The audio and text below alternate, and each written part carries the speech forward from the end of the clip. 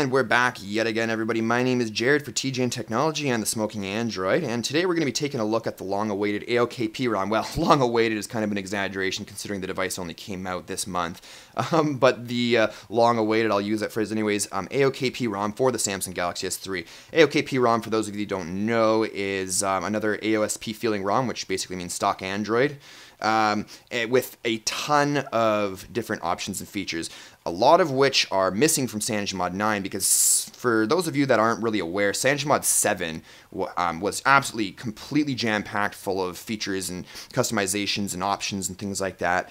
And a lot of them didn't get used by the majority of the users. It was kind of only like super advanced users that knew what 80% of those features did and what they meant and things like that. So CyanogenMod 9, they actually ended up removing a lot of those features and customizations and things like that just because they were so confusing. So they kind of dumbed it down a bit. I hate using that word, but that's pretty much what they did.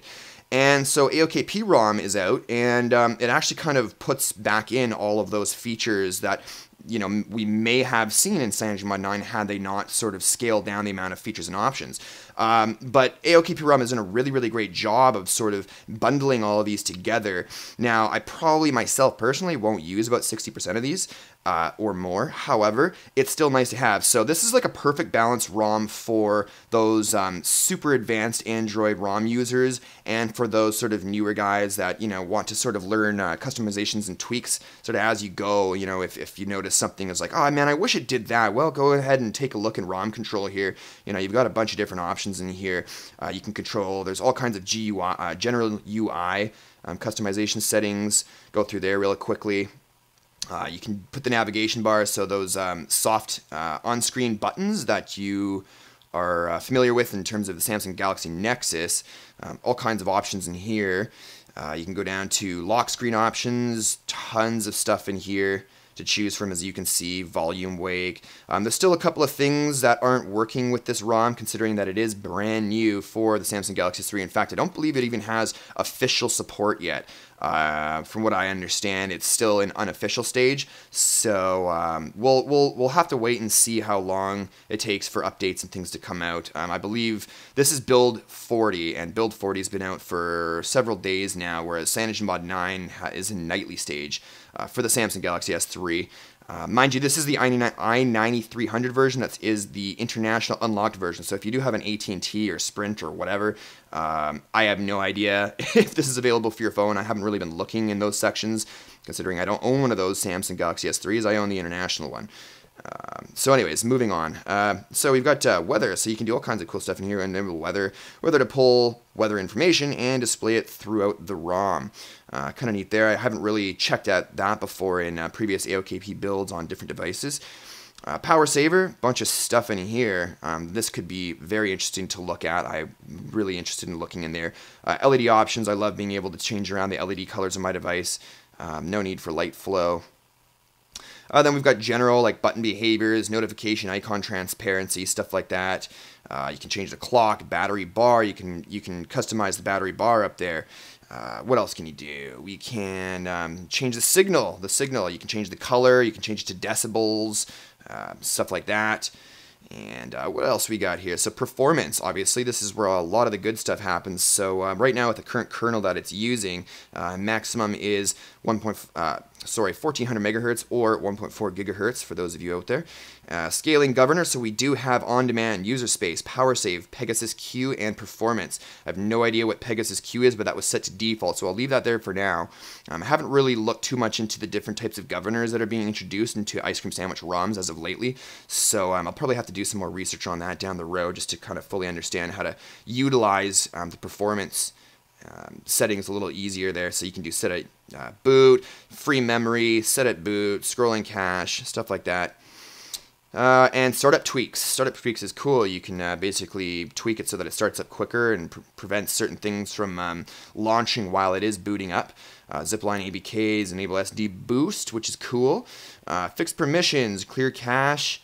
So it says fixed permissions for apps on each boot. So that's pretty neat, just in case you happen to muck things up. Just reboot your phone and it should fix all the permissions.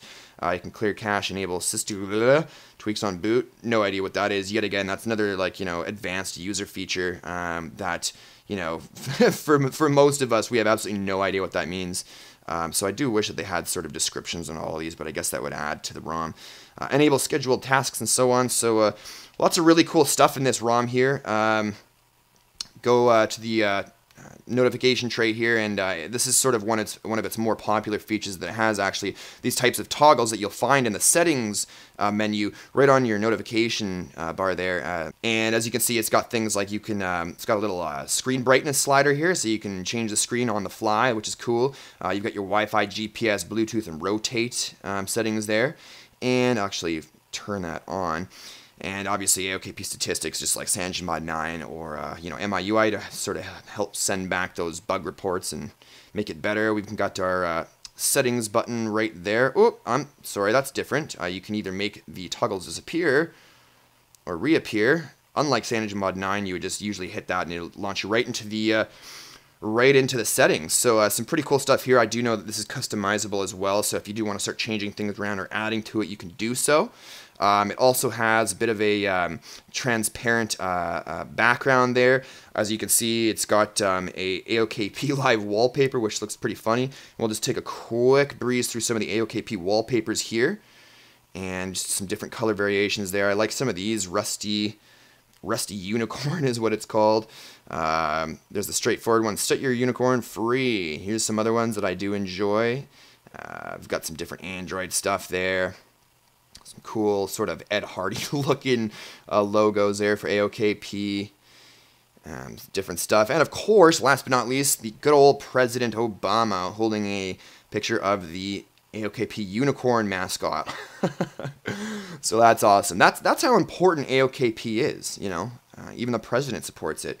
But anyways, guys, that is it. It seems to be running smooth. I haven't loaded anything on it other than this speed test app, because when I first fired it up, it looked like I was getting much better signal strength than I have in previous ROMs. So I kind of wanted to do a speed test to see if maybe I was going to get faster data speeds.